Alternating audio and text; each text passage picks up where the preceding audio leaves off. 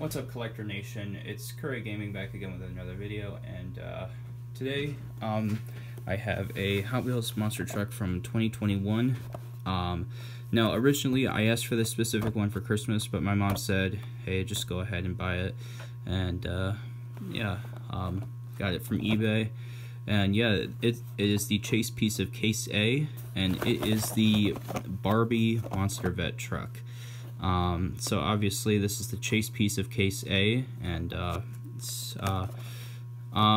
surprisingly it's actually pretty cool. Now back then, like when this was first revealed on like Instagram, I was like, oh my god, why would they? And I was thinking to myself, oh my gosh, why would they do this? And then now that I looked at it more, I was like, it's actually not that bad. And then yeah, because it doesn't look as girly as you would think it'd be. But yeah, without further ado, let's unbox it. In 2021, Hot Wheels is calling their chase piece trucks treasure hunts.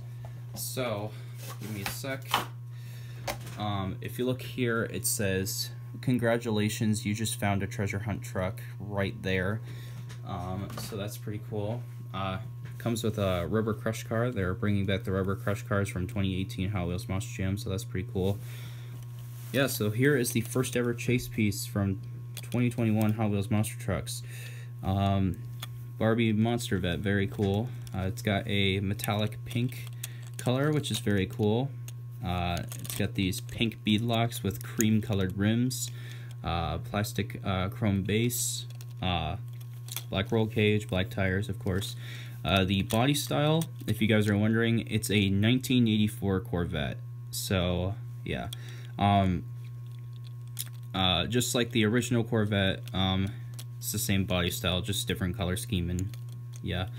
So let's get into the in-depth graphics review. So on the side here it says Barbie, and then on the bottom it's got the Hot Wheels logo with a stripe.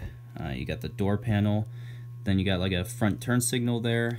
You got the bottom lights, then the headlights on top that like fold on the old Corvettes, and then you got like a little stripe there going down the hood, and then you got a little hint of a spoiler back there. Same graphics on this side. Then on the back you got the taillight printing, and it says Corvette on the back. The exhausts are painted in, and then the license plate says Barbie, and it's a California license plate, so that's pretty nice. So yeah, that was the quick review of the Barbie Monster Vette from Hot Wheels Monster Trucks 2021.